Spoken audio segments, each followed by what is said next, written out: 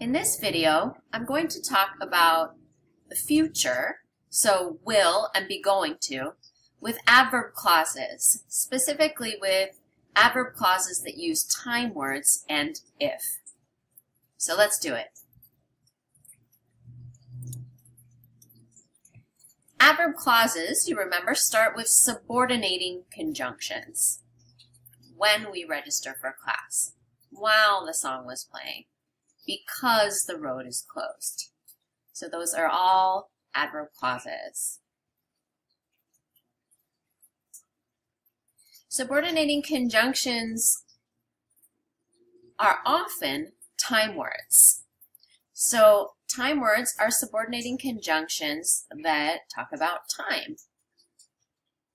So let's look at our examples here. When we register for class is when a time word. Is it talking about time? Yes, it is.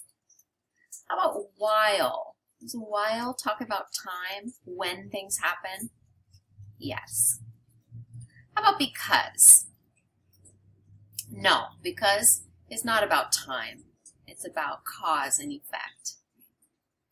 As soon as, is that talking about when something happens? Yes. How about until? Yeah, that's a time word. Before. Yeah, that's talking about time. And of course, after, yes. So all of these start with one of those time word subordinating clauses, so we call them time clauses. The other thing we need before we continue is if clause. So an if clause is pretty simple. An if clause begins with if, like if the bad weather continues.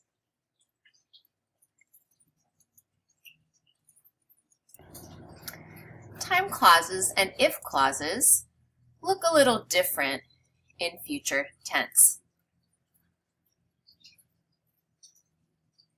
So here's our sentence. We have a main clause. Come back. We have a main clause, we will pay. So that's in future tense. Take a look at our time clause, when we register for class. What do you notice? Let's look at another example. The audience will sing along. Here's our future in our main clause. But what about the time clause? Pay attention to the verbs. How about here? So now we have our main clause here. They are going to come, future, and our time clause is at the beginning, as soon as the snow stops. What do you notice about the verb? Another example, if the bad weather continues, the airports are going to close. So maybe here you've started to notice that even though our main clauses here are all in future, our if clauses and our time clauses don't use future tense.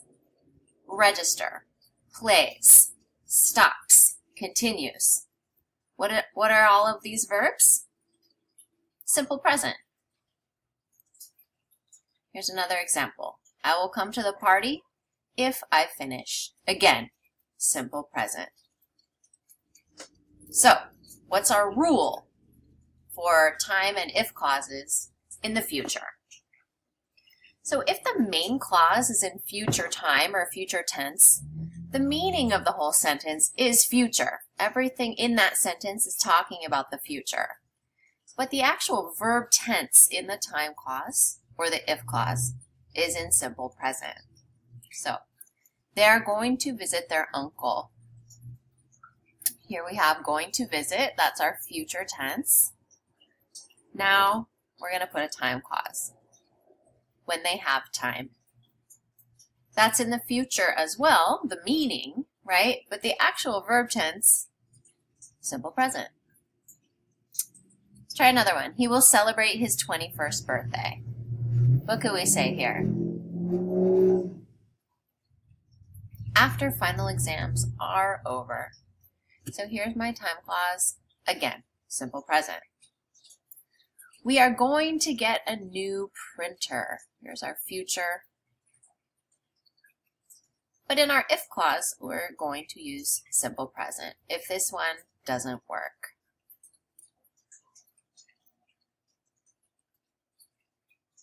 You think you got it?